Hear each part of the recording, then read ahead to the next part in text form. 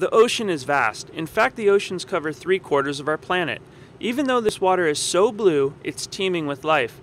Living in the ocean are microscopic organisms, responsible for many different global processes. These microbes are so abundant that they represent about 98% of the ocean's biomass. This means that if you were to add up the weights of all visible marine life, such as whales, their total weight would be less than all of the microbes in the ocean. These microorganisms are also the most diverse biological entities in the ocean.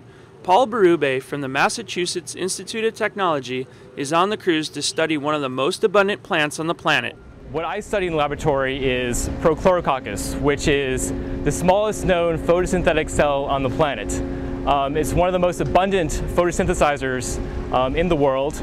It lives in the upper water column where it can harvest light, and it produces a significant amount of oxygen on the planet. In fact, half the oxygen on the planet comes from the oceans here. So every other breath you take actually is due to the fact that these organisms are working out here in the ocean for you.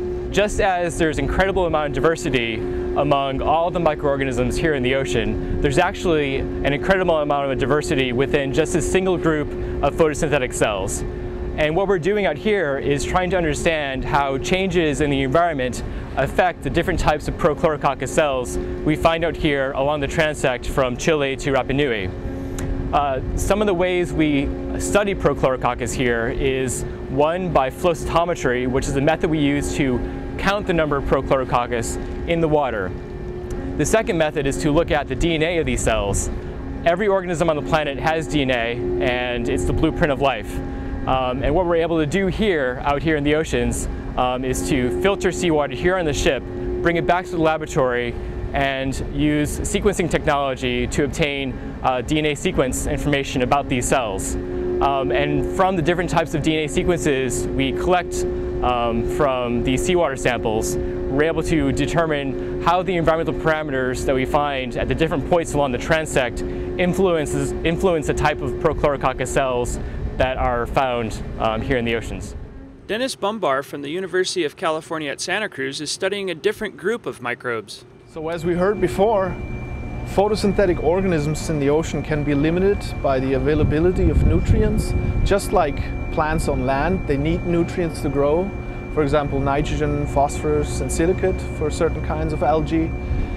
And in the ocean, most commonly, the growth of those organisms is constrained by the availability of nitrogen.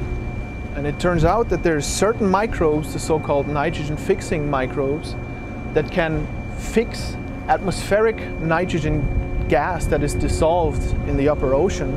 And by doing so, those microbes basically act as little fertilizers of the system, because once they take up the dinitrogen and incorporate it into their biomass, that biomass at some point degrades, and thereby that nitrogen is available in dissolved form to other phytoplanktons.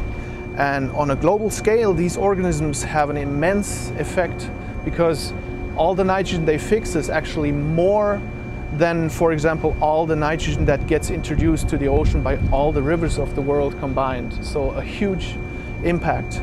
And the best known nitrogen fixers of the global ocean are, for example, Trichodesmium or Crocosphaera unicellular cyanobacteria, which we will most likely not find in this area, but this area will have different nitrogen fixers.